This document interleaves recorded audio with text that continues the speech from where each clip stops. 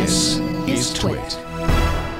So hello, everybody. We're doing a little TWiT special before we do the TWiT show this afternoon. Brook Drumm is here. He's from Printrbot, Printrbot.com. It was you might remember, it was a Kickstarter project to build a inexpensive 3D printer for education. And Brook's got a company doing it. This is a Printrbot Plus. This is the high end. Yeah. Hi, Brook. Right. Welcome.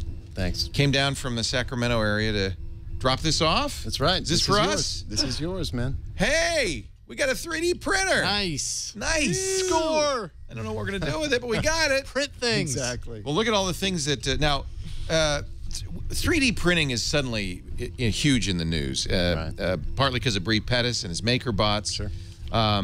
which just got acquired for almost $500 million by the big commercial 3D printing company. What is happening with 3D printing as a hobby? Yeah, I think the technology right now is really hobbyist. It's interesting. Ars Technica just did an article on one of our cheapest models, $299 for the. Wait a minute, $299? Not for this. For the Printrbot Simple. It's and that's a kit.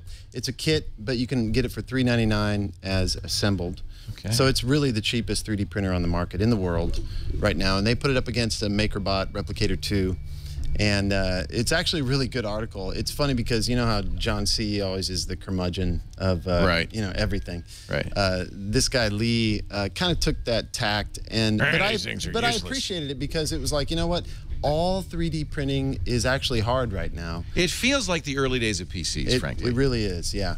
There's a guy that works for me, Carl Ubis. The hot end, that little red sleeve is covering the hot end.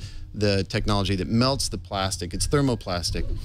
He actually worked at HP in Silicon Valley back in the 70s, and he always tells me, Brook, this is just like the PC days. Yeah. You know? He had the same boss as Woz, and knew Woz, went to the computer club. It feels like the whole 9 yards.